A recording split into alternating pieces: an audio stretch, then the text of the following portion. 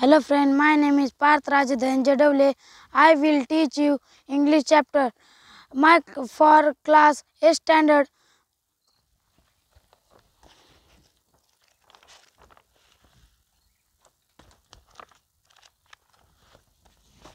Insignificant ship म्हणजे न बुडणारा जहाज.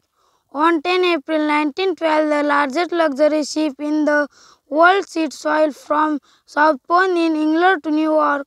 Ship was called the Titanic. The old Titanic means huge. This was her made huge. That is her first huge.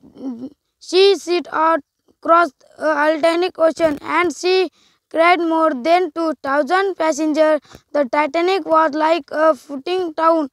म्हणजे 10 April 1912 मध्ये 10 एप्रिलला इंग्लंडहून न्यूयॉर्कला एक Titanic नावाचे जहाज निघलं होतं. तिने अल्टानिक समुद्र पण पार केलं होतं.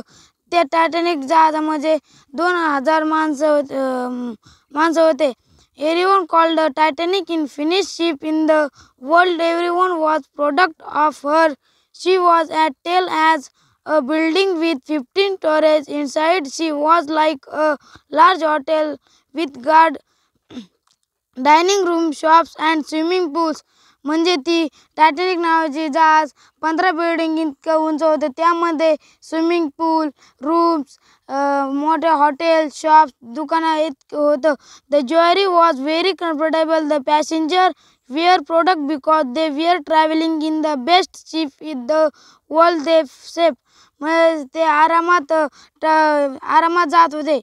The night of 14 April, the sky was clear and the sea was clear. Many of passengers were asleep. Captain Smith knew that were iceberg nearby, so he told men keep a watch from the top of ship. Suddenly, in 11:40 p.m., the men saw something grey called with fear a huge iceberg right in the path of the Titanic.